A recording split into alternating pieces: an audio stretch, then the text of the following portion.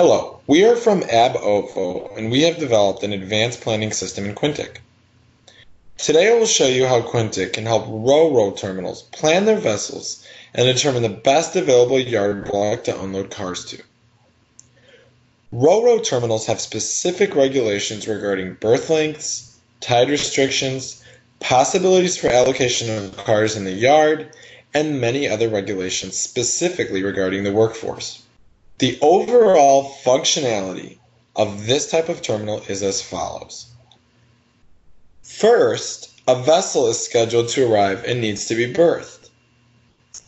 Large vessels cannot be berthed nor unloaded during low tides, and a larger crew is needed to unload large vessels during high tides. When a vessel is at port, the cargo needs to be unloaded, and this means allocating cars to specific locations within the yard. Each yard block can house a specific set of cars. Some yard blocks can store any model and/or brand, while others have restrictions. Once all the cars are assigned to the yard, the next step would be to assign the crew that will drive specific cars to specific yard blocks. There is a diverse set of personnel assigned to RoRo terminals, everyone with a unique set of skills. Different tasks require different skills, and the workforce demand depends upon the number of cars needed to unload and the time required. In general, the tighter the schedule, the larger the crew. Now, let's take a look at what Quintiq RoRo terminal planning is all about. The first view is called Berth Planning. As you can see, there are various forms contained in this view. At the top of the screen, we can see the Key Performance Indicators, or KPIs. The KPIs give feedback to the planner regarding the status and strength of the current plan. They are great reference for the planner. Directly below the KPIs, we can see the vessels that are scheduled to arrive to the port, and information regarding each vessel is available. If the planner needs other information, he or she can select other columns to be displayed as needed. When we click on one of the vessels, we can see the orders it contains with the brand name, the model, the destination, and the number of cars to be unloaded for that order. Directly below that, we can see the berth overview. There are two berths with different lengths in the y-axis, and the date and time can be seen on the x-axis, with low tides displayed in a light blue color. We can manually assign a vessel to a berth by dragging and dropping through Plan Berth Assignment.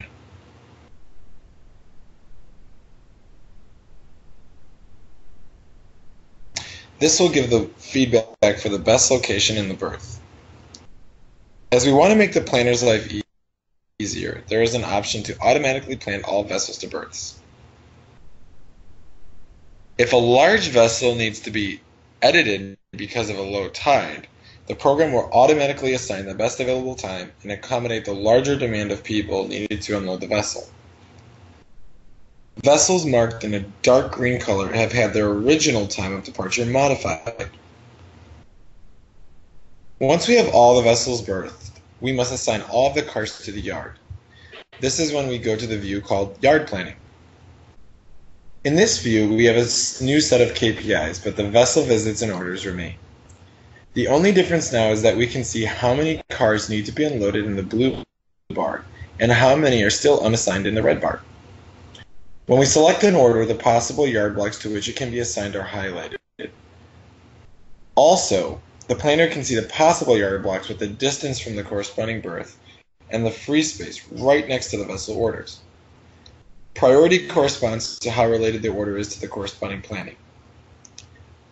A priority of 1 will mean the yard block is specifically designed for that model, and a priority of 9 will correspond to the yard blocks that can facilitate any type of vehicle. The planner can manually assign the order to a yard block by dragging and dropping or by pressing the Plan Stockyard button. Free spots in the yard block are shown in green.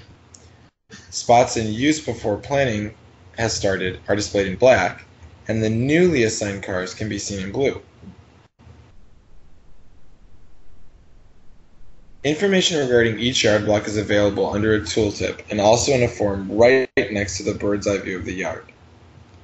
As a reminder, we want to make the planner's life easier, and that is why we have created an algorithm that will assign each order to the best possible location within the yard. The next step in the planning is to assign the crew. Now we will visit the workforce planning view. Here we have KPIs that correspond to the workforce, a list with all the possible workers and the demand for each skill. The crew includes drivers, foremen, and tallymen. We can manually create a shift for a person to meet the demand of the corresponding day.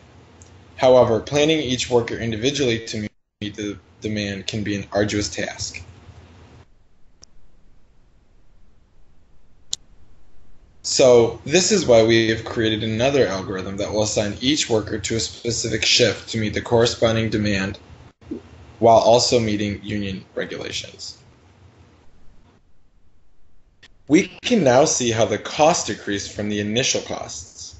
The demand turned from red, unmet, to green, met.